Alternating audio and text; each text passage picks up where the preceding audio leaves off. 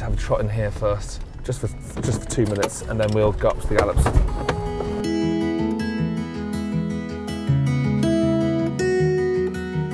Okay, so we've got a Claire online, Alien Storm, what's Will on Free Thinker. So around here we also got, so you see we've got jumps both sides, and we do a lot of schooling around here as well. They'll just go round and round and round in circles, jumping 4 jumps each lap. Rach, you can do 2, Hector 2, Vivas 2, Eclair 2, Free Thinker 2. Tell you what, you're the man who does 1 every day today. He ran into last week, so just do 1 with him. See the wind up, say Kelso, is strong now. And it's going down slowly this afternoon. Right, so we all know that the most important person in a training operation is the trainer's wife. So as wife of Charlie Longsdon, what does that entail within the business? What does that entail? All of the things that everybody else doesn't have time to do, I do. Oh, great. So I make a lot of coffee, a lot of tea, clean the loos, and try and be his wingman, really. Okay, and that's every day of the week, is it? Yeah, most days. When and if I'm needed, really. Okay, and I imagine that also entails a lot of chatting to owners, dealing with the staff as well. Yeah, all of that. And when Charlie's racing and we've got people coming in, I'll try and be here. And if he's here, I don't necessarily need to be here. And we work it like that. So that's Chipping Norton is the highest town in Oxfordshire. This is the highest village in Oxfordshire. So we're on the same height as Rollright, really. Yeah, look, we are lucky. We are. It's a lovely spot. Yeah. As you can feel, it's quite fresh. It is quite fresh.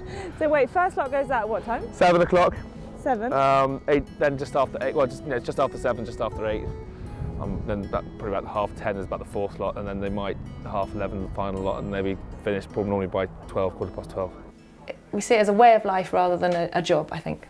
Did you envisage this life for yourself when you were growing up? No. No? What did you have in mind? No. I don't know what I had in mind, but not this, probably. I love it. My brother, we all grew up point-to-pointing, team chasing, hunting.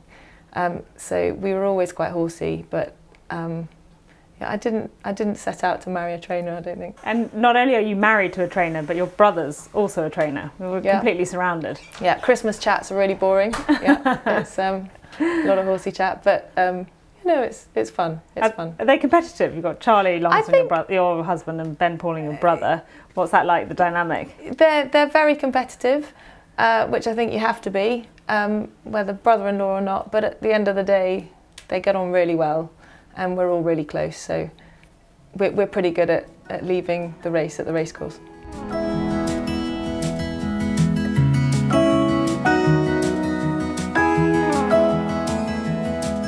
I'm in the yards at 6:20, 6:30, help get the horse on the walker, get the massage rugs on horses, do the washing, whatever, just do whatever needs to be done. We're good at doing the washing, or tidy up the washing, or help anything that needs doing. Yeah, and then. Do you find it a struggle every day? Like when the alarm goes off, are you happy to bounce out of bed? Oh, I'm always awake. You always just whether I bounce out of bed is a different matter, but I'm always awake. Yes, I mean you're you're sort of, for how many years, it's instilled in you, isn't it? That's that routine. So I don't think anyone ever bounced out of the bed at 6 in the morning, whatever it is. But yeah, look, you're quite happy. That's just that's what you do. And that's 6 days a week. It's 6 days a week, and on Sunday I do try, not always, but try and not race too much on a Sunday. Just because we have a youngish family. Millie's 11 and the boys are 9. Twin boys. Twin boys, yeah. Wow. I admire you. But you said 2 like the racing and 1 doesn't. Yeah, so Millie and Harry love it, especially Harry, who's just had his first pony race. How'd that go? If you ask him, he came 5th, but he actually came 6th. Okay. But gave it a good drive on his Hunter all the way down the home straight. Sweet. And Freddie is a footballer and a rugby player, and very much not into horses. Knowing myself growing up in a racing yard, it's so all-encompassing that you either get on board or you don't. Sometimes they go completely the other direction. So that must be quite hard to manage. You've got 2 who massively love it and one that doesn't. So there's a fear of a bit of exclusion, I suppose. A little bit. So we do make the most important thing on a Saturday morning is the football match, Freddie's football match. So and all the horses have to come after that. Okay, for you and for Charlie, or how does that work? Because Saturday's the busiest day of the week. Charlie, if he's not racing, he normally skips out because it's always local and goes and watches half a game, and then he'll come back again. But obviously, if he's gone racing or he's busy here, then I'll go. And he told me that Sundays are pretty sacrosanct. That unless there's something really important going on in the racing world, he'll always try and spend it. Yeah, in the early days, he was racing Saturdays and Sundays, and it was pretty apparent when we had 3 children, 2 and under, that actually we just needed a day a week, which is we try and do a Sunday, and unless it's really, really urgent, then he really does he does the rugby on a Sunday morning and with the boys, and Millie normally has hockey games on Sunday afternoon, so yeah, he's very much daddy on a Sunday. Rugby is very important on Sunday mornings. Got to do the rugby with the kids, the boys, on Sunday morning. So yeah, no, normally I'm in the yard from 8 till 10 in the morning on a Sunday. Just check everything's all right from the day before, entries, declarations, or whatever, and then kick on to rugby. And then obviously last weekend, some weekends I will go racing. Like I went to Exeter when Snow Leopardess ran the other day, and then normally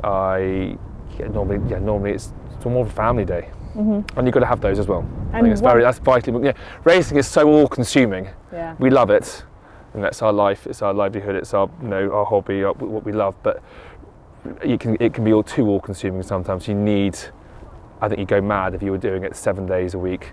You need a little bit of time to just go and spend with family, and you might have had shocking days at work, and with that, the family slightly bring you back to reality, don't they?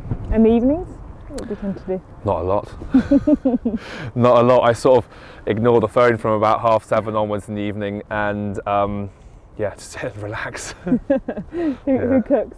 Sophie generally cooks. Yeah. Generally cooks. I mean, God, don't get me wrong, some evenings are fairly hectic.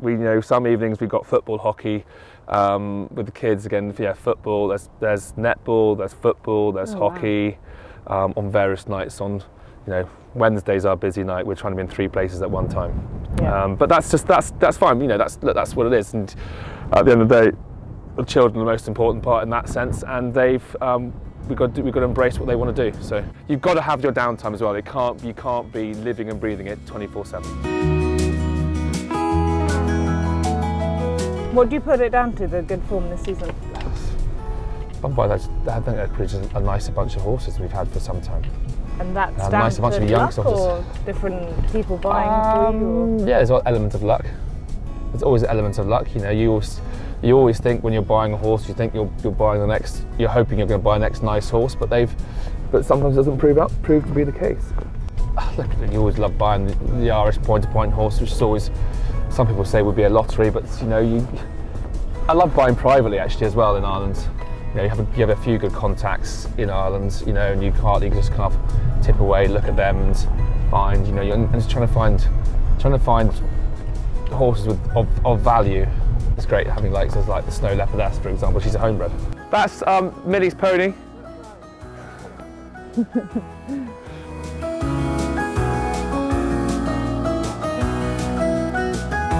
get a lot of satisfaction training for owner breeders. And how much do you kind of find yourself on the ride, like when you have horses running in important races, or even just day-to-day races? Are you as emotionally invested as Charlie? Yeah, completely. Yeah, no, I'm a really competitive person anyway. As a